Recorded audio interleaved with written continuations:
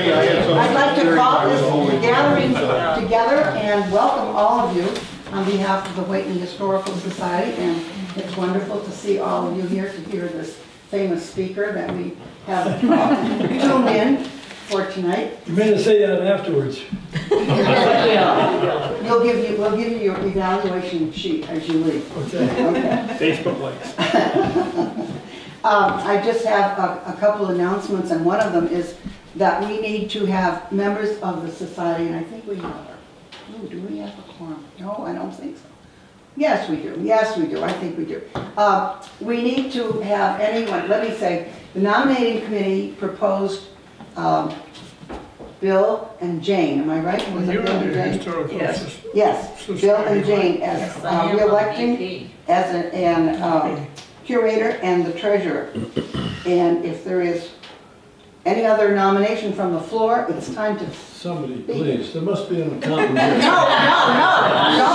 We don't want to give him up because he just put in hours and hours and hours with the federal or the state tax. So both of them. So anyway, we want to keep Bill. Are there any objections to those? All those in favor say aye. Aye. And Bill and Jane are in for another 3 years. Thank you. That item had to be taken care of by the bylaws. So we are happy to have Jim here tonight, and he's going to tell us about his wonderful experiences as our animal control officer, and I'm sure he will answer your questions, and we'll go home filled with knowledge. So, if the floor is yours, Jim, okay. Someone is just arriving. The famous John has just I heard there was free food.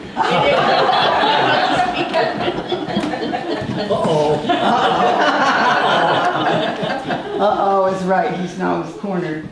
Okay, it's all yours, Jim. No, one more thing. You just heard me say, Bill, some people have said they wanted to pay their dues.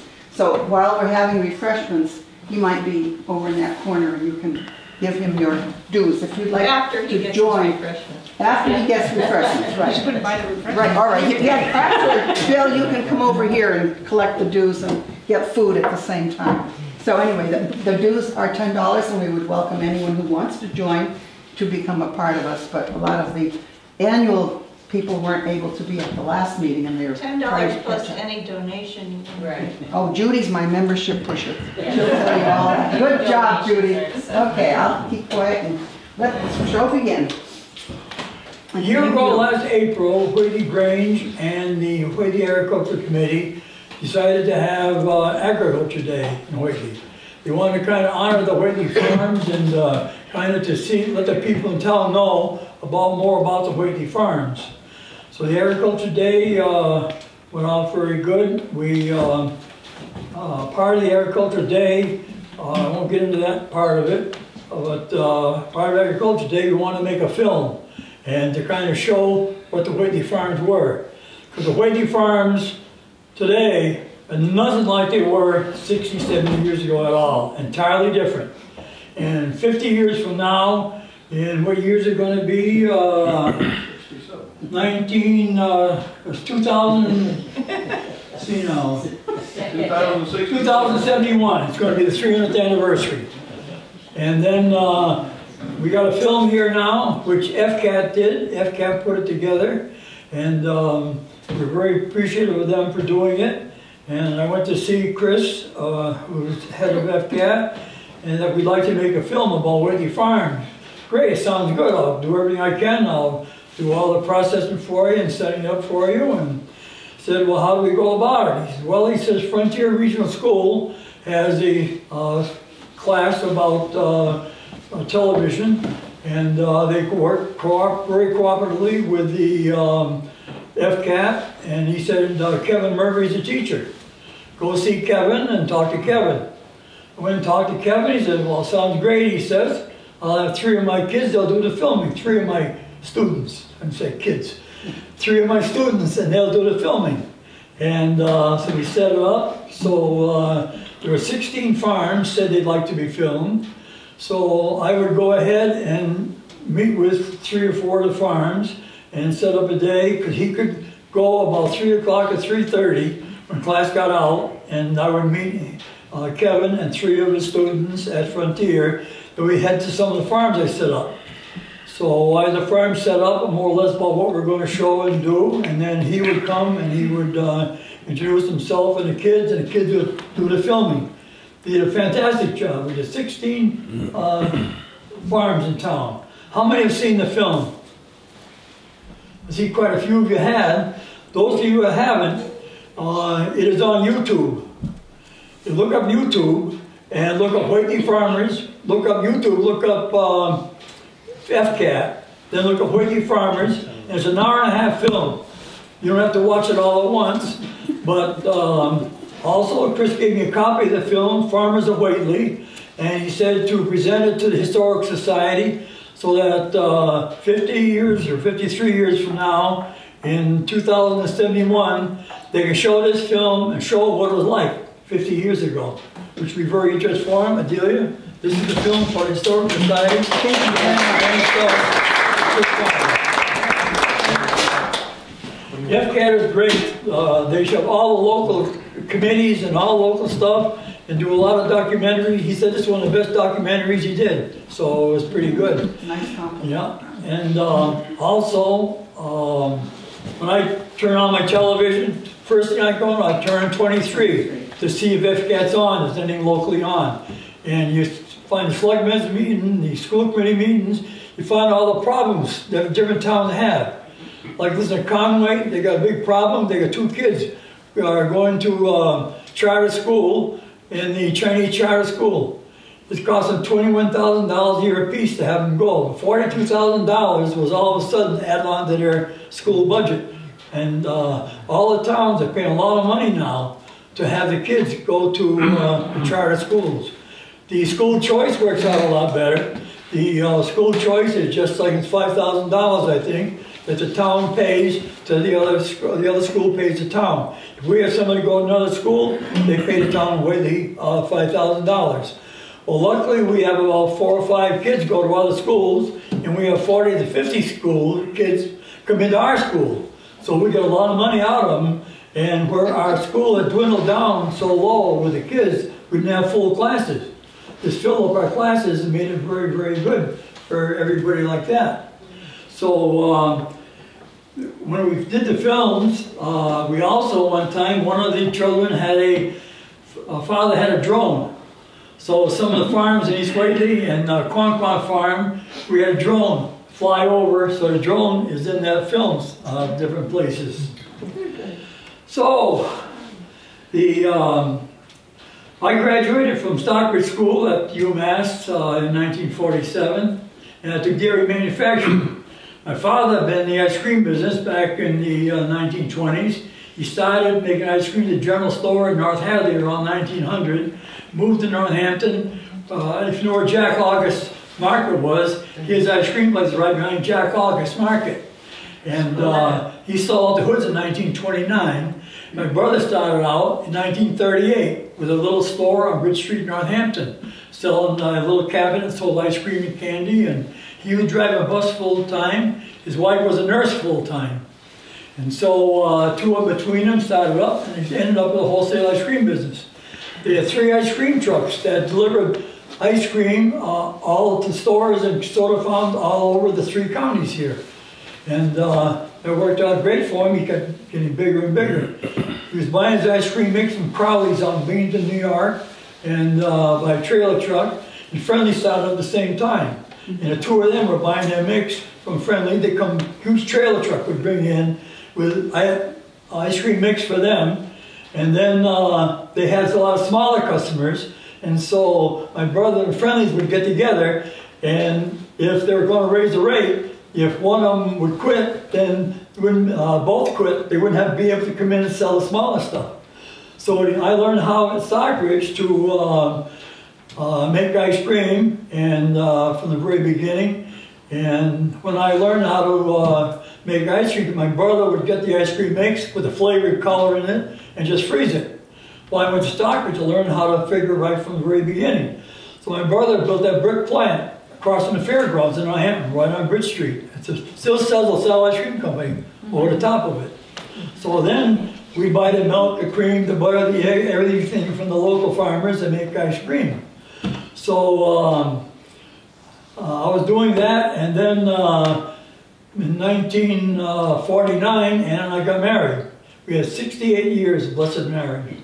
Right now, though, she's in a nursing home, but we're been married for 68 years. At that time, I came home to work with my father. He was older and had to cut down on the flower business. He had built the first greenhouse in 1934 down there. And by that time, he got older and had to have help. So I came home with my wife. My wife did the floral designing, and she went to Boston for a week to school. And when she went down to school, I was small. Let's see now. She went down to school. How's your mother? My mother went down to school. That's right. One generation off. Ann never went to design school. She learned it right there. But my mother went to design school. I was young and went to school, so I stayed up to Uncle Howard and Aunt Esther's, Judy's mother and father. I stayed there. Grandma. And me. And you? Yeah. So that was really good staying there. So, where was I? I graduated, okay. I had been to dairy manufacturing, and we had a lot of work in dairy cows and stuff like that at Stockbridge. So when an opening came up for a animal inspector in town, I said, gee, I'm qualified maybe because of my dairy training I had, so I applied for the job. And it was $100 a year, which was great with 3 little kids, and really helped out a lot. And so this is the book here, of the annual report of 1958. Way back in 58, I was doing animal inspecting. I'm going to read you one of the reports here. It won't take more than 25 minutes. Report of the Inspector of Animals. The annual inspection of animals and barns was made and showed the following results. 59 barns housed 675 head of cattle, 26 horses, 176 sheep, and 36 swine. Conditions of animals in barns were satisfactory with one exception, which was immediately taken care of. That one happened to be Concord Farm, was a beautiful farm. They had the greatest ice cream. It was milk and ice cream too. And they sold it down to Holyoke, all places like that. It was certified milk. It wasn't pasteurized, it was certified milk. And then the Depression came in 1929 and 30, and they went out of business. I remember when I was about 10 years old going to the auction at Concord Farm, which is sad to see poor Mr. Wells walking around, so sad. All his cows being auctioned off, all the equipment being auctioned off. It was 1944 was auctioned off. 44. Mm-hmm. I was 16 then. Mm. And then so the big auction there, and then the state empty for a long time, and then all of a sudden somebody rented it for a while, and they had cows there, they had Holstein cows there, so I had to go inspect that barn. When I went in there, I couldn't believe it. They went in there, and this stench was terrible. All the cows had diarrhea, and all they were feeding them with no hay at all, just grain. And the water cups that they had, they went around with a pail of water and put water in the cups. Now when cows drink water, when our cows down there, we had a tub that big around, and a cow would drink a half a tub full of water. Yeah. And they were drinking from a little water cup. They had no hay, which is why they had diarrhea. So I told them in 3 days that they didn't have a load of hay in there and have the water hooked up to the water cups, I was going to close them up. So I went back in 3 or 4 days, and they had the hay there, and they were working on the water cups, and they stayed there for about 3 or 4 or 5 months and went out of business, which was a blessing when they went out of business. There were 3 nice dairy farms in Whately then. The Belders, who were the Belders' parents? Dean's. Dean's. Dean, that was Dean Farm back then. The Belders now, that's their generation down. And the Scott Farm and my cousin Alan Damon in West Whately. Those are the only 3 big dairy farms. All the rest of the farms were all single farms.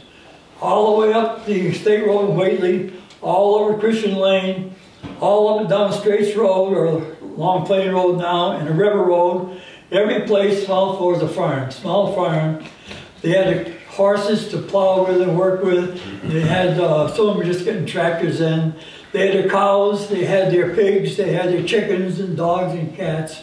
And they had a really nice home life. They had the butter and their milk and all the things like that. And the woman would do all the canning and stuff like that. They didn't have freezing back then. They did all the canning, put things away. There was a cold cellar. Everybody's cellar was a damp cellar. So they take the potatoes and the beets and the parsnips and the vegetables like that and put them down cellar for the whole winter. And then, of course, during the winter, they could hunt and fish, stuff like that, for game. And back then, the times were when somebody killed a cow or a pig or something like that, they would share it with the neighbors. Everybody couldn't eat the whole cow and didn't have a place to store it. So they share it with neighbors and relatives like that. So the next time somebody else killed one, they'd share it back like that. Back then, there was a lot of sharing, even with the work. Remember the work, hanging tobacco. My Zolas, our next door neighbors, when they got up to the peak of the tobacco to hang in the barn, they'd always call me up, come down tomorrow morning, go hang the peak. So I'd go down and be the one between the third tier and the peak for them like that. And Tananis is the same way, go shared work with Tananis. Later on with Pop Tananis, he was always a great guy, next door neighbor. He would, we'd do him mow the hay. Every farm had to have hay, because you had to feed the horses and the cows, and everybody had a mowing of hay. And so when we were going to mow the hay, we had a tractor then. Because back then, to get the tractor during World War II, you had to have so many acres. So between my father and Uncle Howard, Judy's father, they had enough to get one tractor. So during 1944, like that, they got a tractor. And then after the war, they sold the tractor, each one bought a tractor. So, but they shared things like that. So I drive the tractor, Pop then asked me on the back with a mower, one of those old mowers, you know, they put the mower up and down like that. We'd mow his hay, and then we'd go on and mow our hay. Then came time to get the manure gone. Well, he'd come down and with his manure spreader and my loader, we'd load the manure like that, and then off we'd go run my manure. Then we'd go back and do his manure. People traded like that back and forth. Farmers had to do that. They didn't have some of the equipment. Am I talking too fast? Go up for air or something. Okay. Well, the typical farm back then had a maybe anywhere from 3 to 8 or 9 people living in a house. Grandpa and Grandma lived in the house, both of them were alive, and the father and mother did, and anywhere from 3 to 5 or 6 kids. You can tell that by my buddy Ed Farrick over there, his house there. He had a Farrick's Corner over there, the white house across from his nice brick house he built. They had 4 boys and a girl there, and the parents, so maybe 7 in the house, roughly. Anyway, right now, it's all different, entirely different. Because now, in our generation, all our friends, a lot of them have passed away, a lot of them are living alone. So right now, Ed lives alone in a beautiful house he built, a beautiful family he raised. Next door neighbor Frank Gromasky lived there by himself. Next to him was John Gromasky, lived there before he passed away. Next door to that was Eleanor Farrick, she lives alone. Across the street was Stanley Gromasky. 5 houses there, 1 person each house. Where the other smaller house had 7 in a house. And that's all the houses where the farms were. All like that. And it's really so much different now. And they all worked in the farm, the kids all worked in the farms and stuff like that. So anyway, I'll finish my report. 2 more sentences.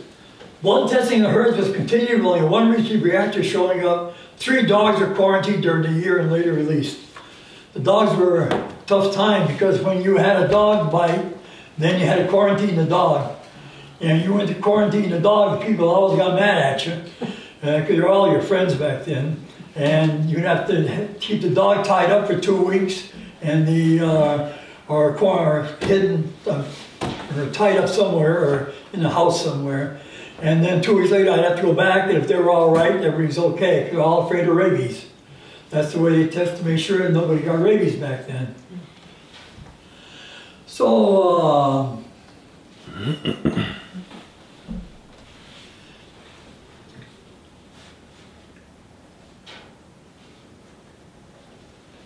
okay, each farm, they had their crops back then were either tobacco or cucumbers or potatoes, almost all tobacco. Almost every one of those farms raised anywhere from 5 to 15 acres of tobacco. And there was one big tobacco farm, it was a Swift farm, and they had the big shade tobacco farm right on the corner across from Castaways, and they had the big mountain farm up there. Otherwise, every farm had to have a cash crop. And because you got your food and stuff like that, and your place to live, you had your wood for your fire, stuff like that. But what you had to have, you had to buy sugar, you had to buy groceries like that, you had to pay your other kinds of bills and gasoline. So everybody had a cash crop. And that worked out great until the big 1950. In 1950, the tobacco was the booming year. Everybody had tobacco. And so by 1950, they started homogenizing tobacco. The year before that, they were homogenizing tobacco. They would take all the junk tobacco, mix it up in a thing, put the chemicals in it, make it out, and roll out the tobacco leaves like that. And all of a sudden, there was no demand for your leaf tobacco. From being everybody raising it, everybody wanted it, good price for it. We were getting 50 cents a pound for it before. And all of a sudden, within 2 years, there was no bargain, no place to sell it. So all the farms, every one of the farms, the men had to go to work. No more farming for them. They had to go to work. So they got jobs at Tappan-Dye, in Northampton, Springfield, jobs all around. So they still did a little bit of farming, grew potatoes, did their hay still, stuff like that.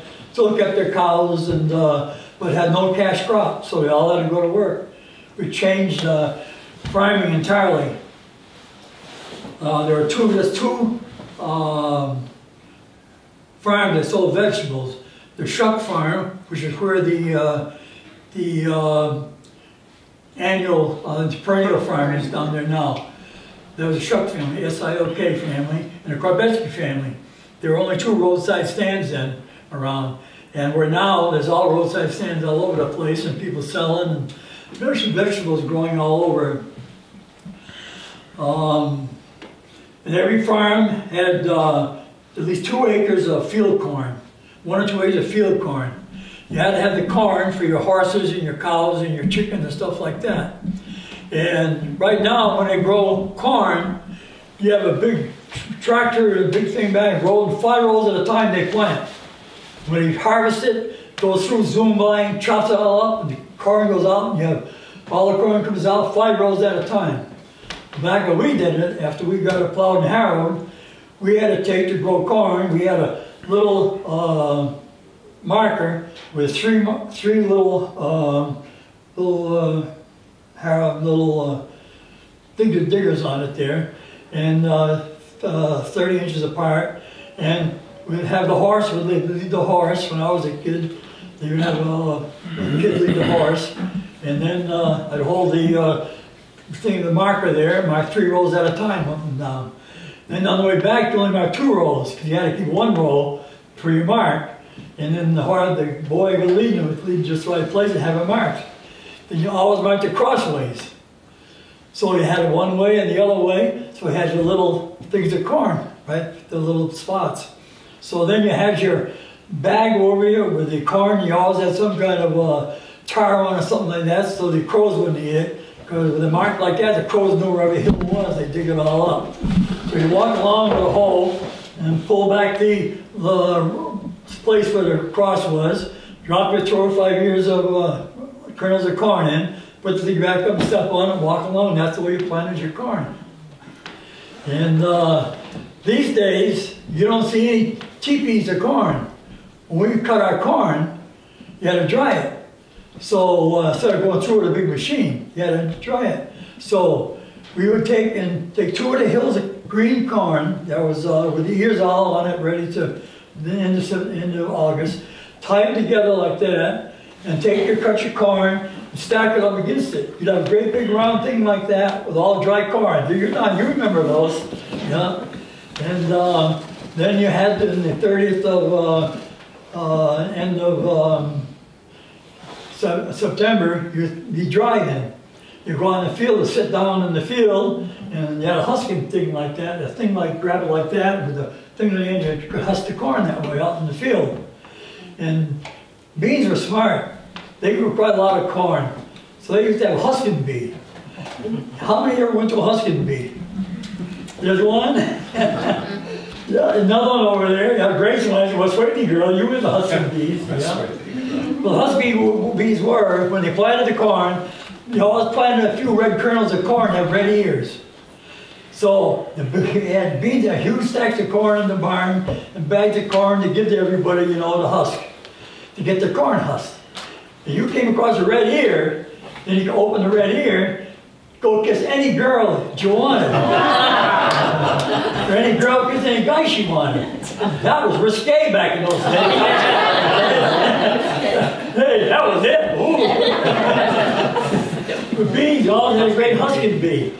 And of course, the guys would all save back 4 or 5 red kernels of corn ourselves and plant with our corn next year. We got a head start. Yeah, okay. And every farm, of course, had a corn crib. They have an ice house and a corn crib. When you got your corn all husked, you put it in a corn crib to keep the squirrels away from it, to have it for the winter.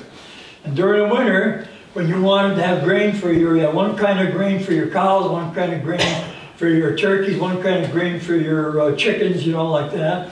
And you take your corn in bags, bring it down to Riley's grain mill on Mill River, down in Hatfield. The grain mill is still down there, not operating as a grain mill, but it's you bring down your bags of corn, and tell them what you want, how many bags of this, how many bags of that you wanted, and they would make up the grain for you for your cows and your animals, which that always worked out pretty good. The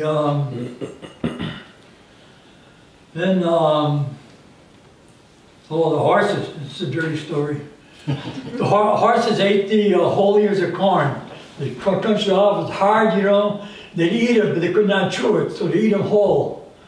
So when they got through, you take the shovel it out to the pig pen, So the pigs spend love getting them whole kernels of corn out there.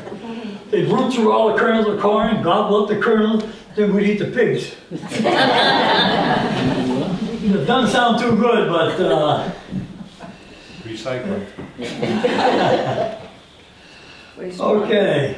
And then that corn crib was always good because we used to have a lot of squirrels around. And the big delicacies where John, when he was growing up, was squirrel pie. Instead of chicken pie, we had squirrel pie. And the squirrels always had, the rear legs always had a big hunk of nice meat in their rear legs because they're springing, And you get 6 or 7 or 8 squirrels and skin them for the skins, and then have those big, nice meaty legs like that, and put them all in a bucket with a corn on, with a biscuit on top, It was delicious. We had a sister down in Springfield. When she was between husbands one time, she used to come up every Sunday to eat. So she went every Sunday over the front door. What's for dinner today? I'd say, roast beef or pork roast, whatever it is, She opened the door, she said, what's for dinner today? I said, squirrel pie. She slammed the door shut. I went on glasses. She said, no, she went. She wasn't going to have any squirrel pie. The tough time farmers have is getting animals bred. Back then, all those individual farms, the bigger farms like the Deeds and the Scotts, and they'd have their own bulls, but small farms, you couldn't afford to have a bull. But every once in a while, one of the little bigger small farms would raise one calf instead of, usually they took and fixed them so that they were a steer instead of a bull, and raised them for meat. Every once in a while, they'd raise one for a bull. And then you'd see the farmers going up with a cow on the rope heading up for the bull, you know, to get bread. The thing with a cow, whenever they were in heat, they always jumped on another cow. See, that's when you could tell where they were in heat. Another story about Pop Tananis. He wanted to get his cow bred, and he didn't want to go pay the guy for the bull. So he had about 1.5 years steer. And the steer was jumping on the cow's wood, so he knew he was anxious. Well, he had a cow that was in heat. So I tried to get the bull, but the bull wasn't big enough. So I was there watching him. He backed the cow up, so the cow's legs were in the gutter, so it was shorter. So he got up, and the bull was really trying good. Well, Pops and Aunt's got on one side, his brother John, his cousin John got on the other side. He lifts him up a little bit, but made it. Is that on YouTube too? Well, I hope this ain't going to be on. Chris goes through and cuts out the bad parts. So, and also, Papa Shesky next door, he was always kind of, you know, cash conscious, you know. So when they had the animal sale, you know, in Whately, what do they call it? Animal auction over in Whately. When he wanted to get his pigs bred, he'd go over the auction and buy a pig, bring it back, put in the pig pen for a week with his pigs. Next week, he'd take the pig back, sell it. You got away with that. But that's what we had with our pig. We had a pig box. There was one about that long, and handles sticking on both sides, and you could carry it easy.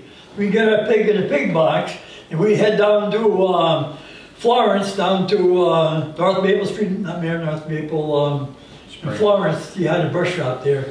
That's a big bean farm over there. We bring our pig over there and leave her for a week, and then go back and get it and be bred. We got a lot of little pigs coming out. That's what we used to breed our pigs like that. So, we had, my grandmother gave me an Asher cow, an Asher calf one time, and you had to get it breed to an Asher. The only Asher cows that we were around, the bull you could get was Jones's over in Amherst. So we had to get a carrier and bring our cow over to Jones's over in Amherst to get our Asher bred. But Pop Tananis is a lot of fun. Always jokes. Go to my father all the time. Jim, you got story, you got story. My father told me a joke and he loved it. And Pop Tananis liked to pull jokes. I like to pull jokes on him. One time we had a bull calf. I said to Neil Sanders, what's a bull calf worth? He's only $5 at auction. Well, he gets $5, no market for them. I tried around, all I get is $5. Pop Tananis come down, you got a bull calf? I said, yeah. Want to sell it? He said, yeah. How much you want for it? I said, $10. $10, it's only worth $5, worth $5. I finally sold to him for $8. Then he come down with a bag, his pickup truck, put the calf in the bag, gave me $8. I hand my father $5, I kept $3. How come you keep $3? Oh, I got a bull calf, only worth $5. My father get $5, I get $3. Another time Pop Tananis came down, he said, I bought 100 day-old chicks, he says. They told me they're white rock pullets, which are good. Not white rocks are the bad ones, they're roosters. White leghorn. No, leghorns are the bad ones. Anyway, they're, a lot of times he says they're, what? The white leghorns are good layers, Yeah. but they're not good eating. Okay, but some of them are good eating, some are good layers. He said, sometimes you get, you know, but these are all supposed to be the good layers, he said. So I got 100 of them, he said, pay 2 cents a piece for them, he says. I sold Ashland 50 of them, I keep 25, I'll sell you 25. I said, okay, I'll buy 25. And I took 25, it turned out to be the bad ones. So I talked to somebody, I got the pills. You put a pill under their neck, and in 6 weeks they turn into a chicken. Like to a hen. They'll turn into a hen like, you know. So later on, I used 25 pills, and 18 of them turned into like, they look like they're pullets, you know. Pop Tananis comes down. You got pullets? I said, yeah. How come? He said, Ashford got 50, they're all roosters. I got 25, they're all roosters. You got 25, you got most of them pullets. He said, maybe I'm just lucky, I said, you know. tell you what he says. I'll give you 15 of mine and you give me 10 of yours. Yeah, I says, okay, I meant the deal. He got a truck down, got his bag, put him back, you know. It wasn't more than a week. All of a sudden, he's got crawling out in his barn. They turned back into the one with the get his pills to, turned back into roosters. We love jokes like that back and forth at each other all the time. But after the tough time getting, real tough time getting our cows and animals bred, we had a blessing come. Bill Fitzgerald from South Asheville came. He was an artificial inseminator. So instead of worrying about how you're going to get your cows bred, if your cow got in heat, you know, you saw them jump on one another. The cow got in heat, you call Bill Fitzgerald. Next morning he come down, big bag, choice of about 5 different bulls you could have, you know. Then he would inseminate the cows, you know, for like $10 to $15 price or something like that. I won't go into the process of telling you about the insemination of the cows. I'll just shut up. Thank you. That's it?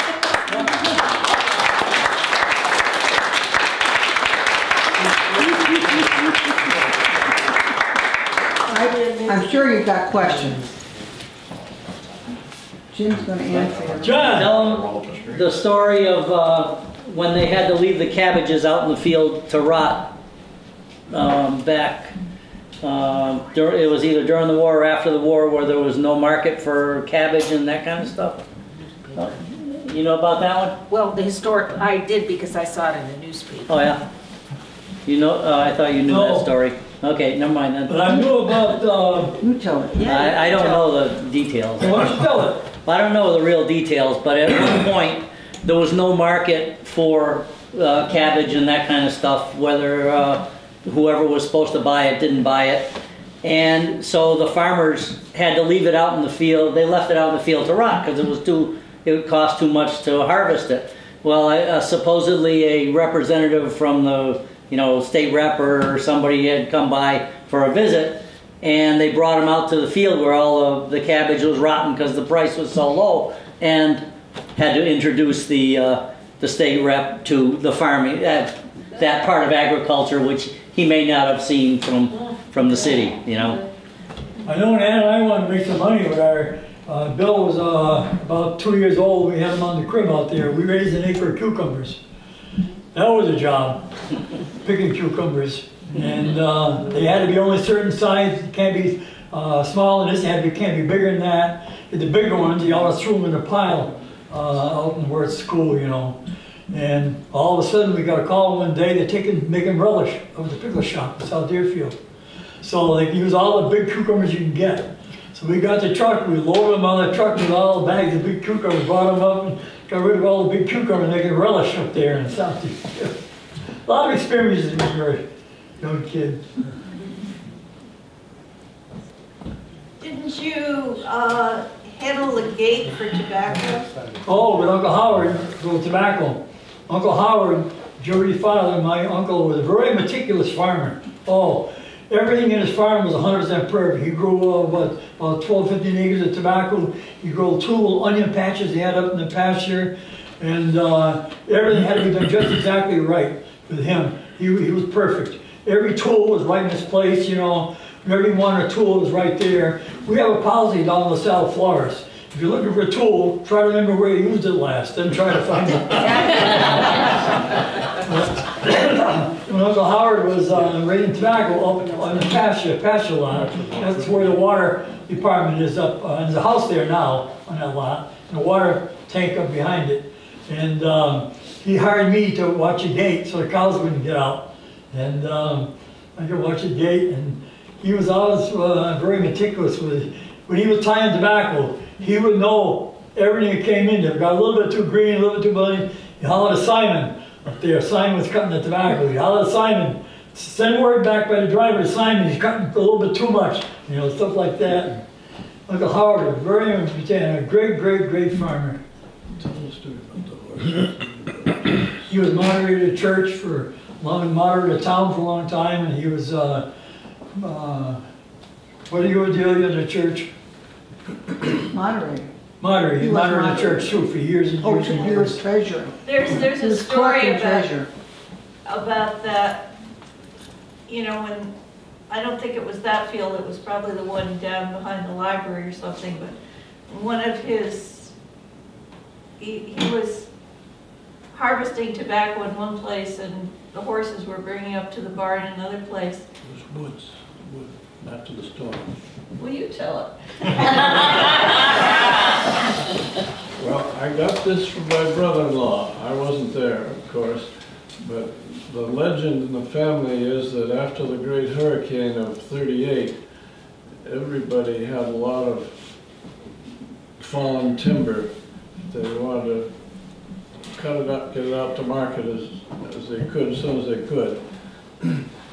Well, Howard had a lot up in the fields, up beyond the fields, up in the woods, up behind the house, and he decided to participate in this also. And they'd cut the trees down and take the horses, tie them to the horses, and the horses would pull them down the hill and over across lots to some sort of a station on the street where the trucks would pick them up. Well, somewhere along the line, the horses figured out that they got... The horses were by themselves. The horses were so well trained or accustomed to work, they'd do it without being guided. So they just hitch them up to the logs and send them on their way, and they'd show up at the street where someone would disconnect the logs and stack them and send the horses back. Well, somewhere along the line, the horses figured out there was one place along the route where they couldn't be seen from either end. They'd stop and have a nap. Uncle Howard donated that land to the library. Is that right? The library. That was the field down behind there that he had. Well, that's very interesting what you tell about Howard. I have to point out that those traits did not descend in the family. When we've been married 1 year, Oh. when the tobacco, The obsessive. sugar tobacco, Yes. Uncle Howard used to buy tobacco. And that was also a job for all the farmers around. During the wintertime, they worked in the tobacco shop, sorting the tobacco. And Uncle Howard had a tobacco shop over there. Well, Uncle Howard come down to buy my father's tobacco, and he said, well, he said, I can't give you a top price. He says, you had one little spot that was a little shorter, he said, so I can't give you a top price for your tobacco. My father got mad, and then about a month later, we hadn't sold the tobacco. He said, I'm going to go to Uncle Howard. I went to Uncle Howard, I said, you know, you couldn't give us, you know, a top price for that tobacco. How much could you give? Well, I couldn't give you 50 cents a pound, I'd give you 48 cents a pound, he said. And that's how, he was buying for somebody else, not for himself too. He's buying for somebody. That's how meticulous Uncle Howard was. He was an old-time Yankee. Talk about old-time Yankees, Uncle Howard goes back to Captain Benjamin Waite, right? Captain Benjamin Waite, well, you historical people know about that. He was the head of the militia in Hatfield. And when Deerfield got attacked, he took his Hatfield militia to go up and help old Deerfield when the Indians attacked him. He got as far as Bloody Brook. The Indians ambushed him there. And he was wounded in that battle, and he died later. And that's Judy's great-great-great-great-grandfather. And Shirley's. That's true. And also, Shirley. yeah, your sister. And also, I kind of claim him too because my aunt married Uncle Howard, you know, so I claim Benjamin Waite too. Is We got one on our side of the family too, You got though. Waters on your side. We got Captain Jonathan Warner. Captain Jonathan Warner lived in Haydenville in Northampton then. And at the time of the Revolution, he got a letter from either Patrick Henry or George Washington, got a letter to raise a troop in Hampshire County and meet him at Ticonderoga. So he raised a troop of men in Hampshire County and went to Ticonderoga. They fought in the Battle of Ticonderoga. They fought in the battle 2 or 3 others afterward. He got wounded, he did. And when he got back, they gave him 2 huge grants of land up on Mountain Street, Haydenville Road. You know where the small reservoir is up on Haydenville Road? That was area right through there, Mountain Street, where Adams Road, was there 2 big tracts of land that were given to my great-great-grandfather and their great-great-grandfather. And he got the 2 big tracts of land there. And one was from my grandfather, Charles Warner, and his brother Will Warner. Each had one of the tracts of land passed down. And so we got a lot of history in our town, and our people in town. That's still in the same family. And so, oh yeah, at the time of the bicentennial, 200 years after the revolution, they got an award that was a bicentennial farm in the same family for 200 years, farming in the same family. My cousin John Warner still lives on the farm. So it's been all the generations. A lot of history. Wow. Thank you. Any other questions? Well, then we have a I'll let you talk.